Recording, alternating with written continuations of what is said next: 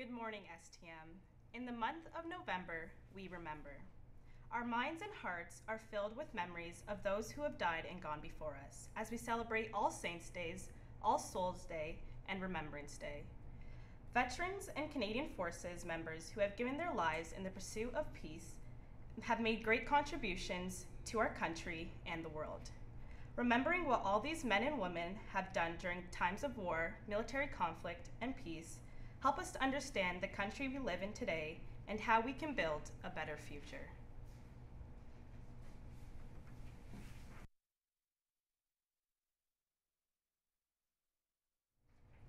STM, please stand for the last post and to observe the 1 minute of silence.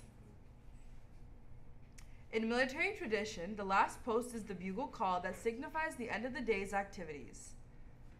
It is also sounded at military funerals to indicate that the soldier has gone to his final rest and at commemorative services such as Remembrance Day.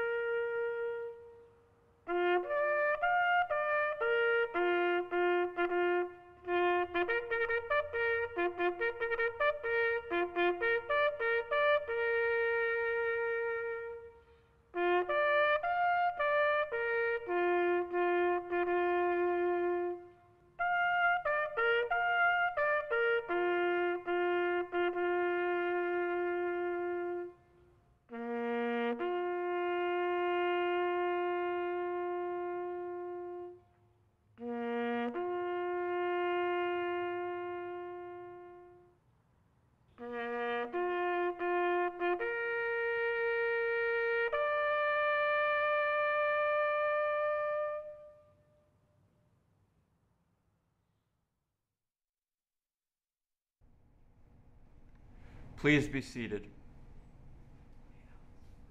Let us begin with the sign of our faith. In the name of the Father, and of the Son, and of the Holy Spirit. Amen. Today we honor the memory and lives of our brothers and sisters who have died in the wars of our nations. We thank the men and women who served and who are currently serving in the military services today. We also remember those who are actively engaging in the preservation of peace.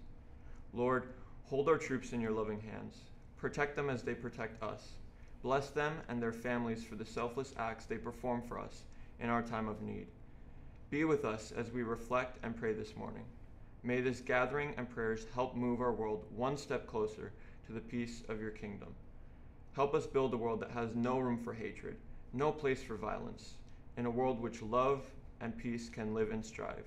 We make this prayer through our Lord Jesus Christ. Amen. St. Thomas More, pray for us. In the name of the Father, and of the Son, and of the Holy Spirit. Amen. STM, at this time, let us reflect and watch.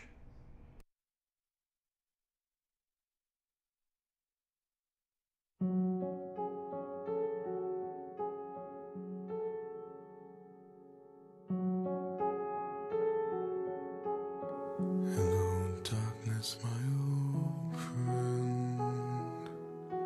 I've come to talk with you again, because a vision softly creeping left its seeds while I was sleeping, and the vision that was planted in my brain still remains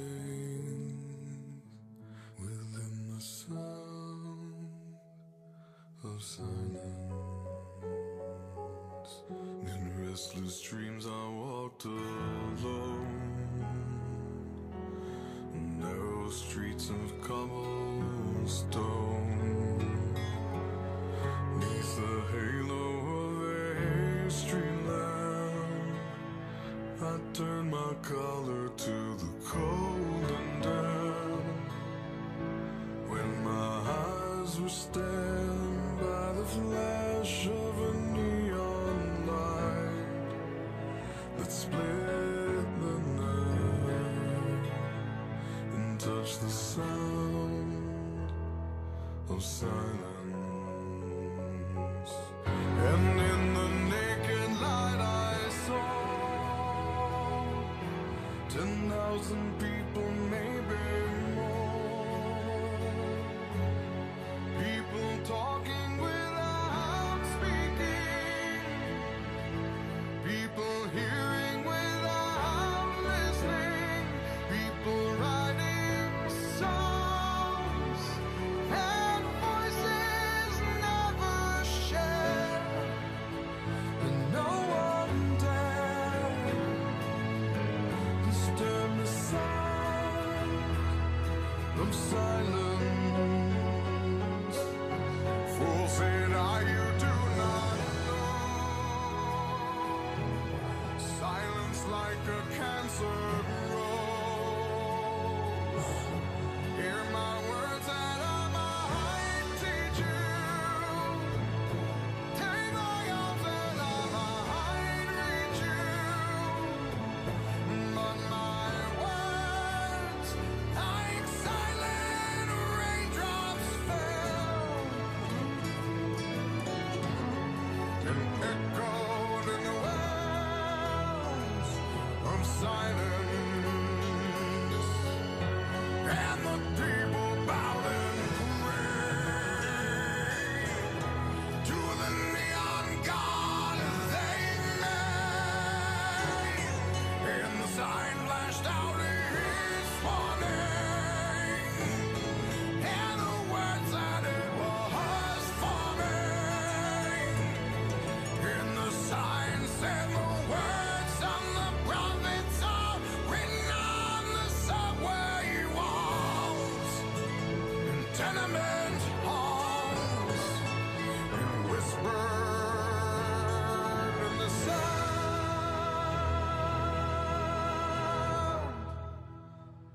of silence.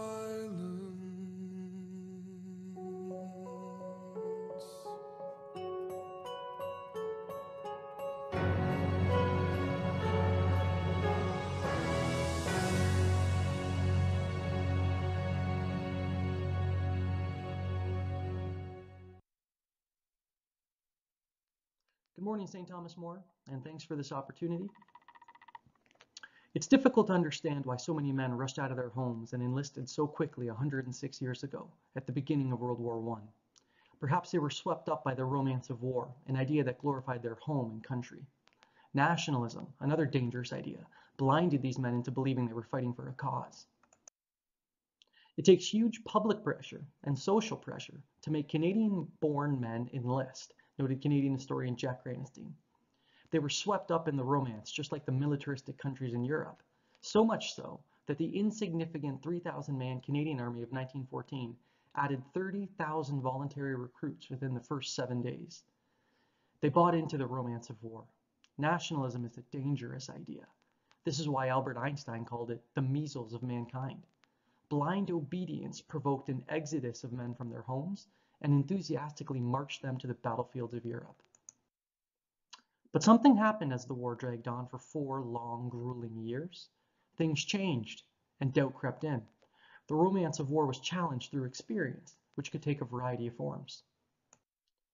Take 23-year-old gunner Percy Sawyer, who was one of these young Canadians swept up in the pre-war enthusiasm. Like so many others, he was looking for an adventure, a paycheck, 3 meals a day, a fancy uniform, a chance to see Europe. He enlisted with all the others of Alciarte, Quebec, did his corps training, and arrived at the Salisbury Plain in England in the autumn of 1914 for a soggy winter of work before being shipped out to Belgium or France. Less than a week after his arrival, Sawyer was mending a horse when it took off, kicking him and dragging him down a hill by a rope attached to his wrist. The coroner's report states that he breathed a little, but was obviously dying. Dr. John McCrae examined the bruised, torn body of the now dead Percy Sawyer, known by few. Little weird, isn't it? To come all the way from Canada to England to be killed by a horse? Where was the romance of war for Percy Sawyer? He never saw a battlefield. He never fought for his country. But at 23 years old, he was dead, killed by a horse. Or how about the polite Padre poet, Canon Frederick Scott? He was one of 447 clergymen from Canada who served overseas as a member of the Canadian Chaplain Service. He always insisted on sharing the risks and hardships with the soldiers whom he called his boys. On October 21st, 1916, he was in the valley of the Somme in a nearby village, staying with a local priest. He was feeling joyous because his son, Henry Hutton Scott, was in a nearby trench participating in the Battle of the Somme. That day, Henry Scott was in a shell hole looking at his watch when he was hit in the head with a bullet from a machine gun. The Padre poet was offering service when the news reached him. Was this his patriotic duty? That glorious romantic moment on the battlefield? He lost his son, and unlike so many other parents, he was only a few short kilometers away. But like so many, he was helpless. If the romance of war was still alive by 1916, it certainly died with the soldiers at Messines Ridge in Belgium in 1917. Here, British General Douglas Haig needed to take the high ground ridge before he could begin an offensive at Passchendaele. The British and Canadians had been tunneling underneath the 10-kilometer ridge for the past 2 years. They were planting explosives, and the Germans knew they were doing this because they found one of the tunnels. Both sides were mining underground, and they would sometimes meet there in vicious hand-to-hand combat. The day before the offensive, General Herbert Plummer told his men, "Gentlemen, we may not make history tomorrow, but we shall certainly change the geography." The attack began by blowing up the 10-kilometer ridgeline with over 1 million pounds of explosives buried underground. These explosives all detonated within 28 seconds of each other. The earth erupted into pillars of fire. The sound was so loud that British Prime Minister David Lloyd George recalled hearing it in London, England. In fact, there are some reports that indicate it was heard in Ireland. A professor of geology in Lille fell out of bed thinking it was the biggest earth tremor to ever hit that part of France. German accounts actually suggest that they lost the war because a massive hole appeared in the middle of their lines. It's thought to be the largest man-made explosion in human history prior to nuclear weapons. The human casualties, however, were tremendous. 10,000 German soldiers were killed instantly. Some were found with a bottle of wine in their hands and no physical signs of injury. They were dead, though, killed by the concussion. The Canadians who participated here did not even see their faces. These were men just like them.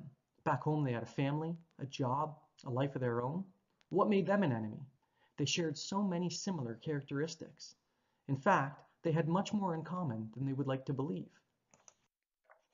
Barry Bromley, a First World War historian and collector, standing outside the Pool of Peace, the site of the biggest explosion, but now a lovely pond with lily pads and a no fishing sign, noted, "We were the winners. They were the baddies.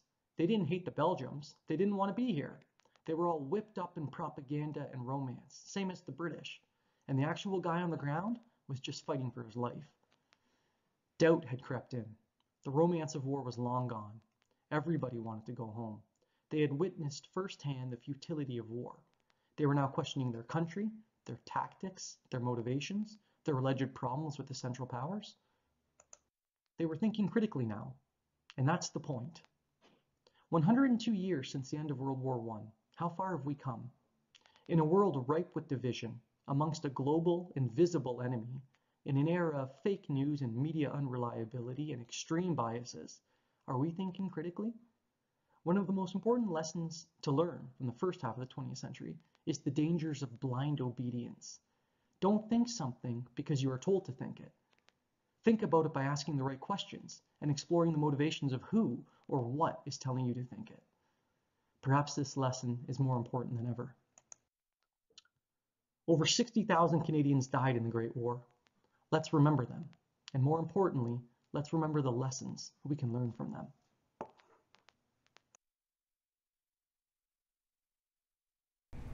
And now we will recite John McCrae called In Flanders Field. In Flanders fields the poppies blow, between the crosses, row on row. that mark our place, and in the sky, the larks still bravely singing fly, scarce heard amid the guns below. We are the dead, short days ago. We lived, felt dawn, saw sunset glow, loved and were loved, and now we lie in Flanders Field. Take up our quarrel with a foe. To you, from failing hands we throw, the torch be yours to hold it high. If ye break faith, us who die, we shall not sleep, though poppies grow in Flanders Field.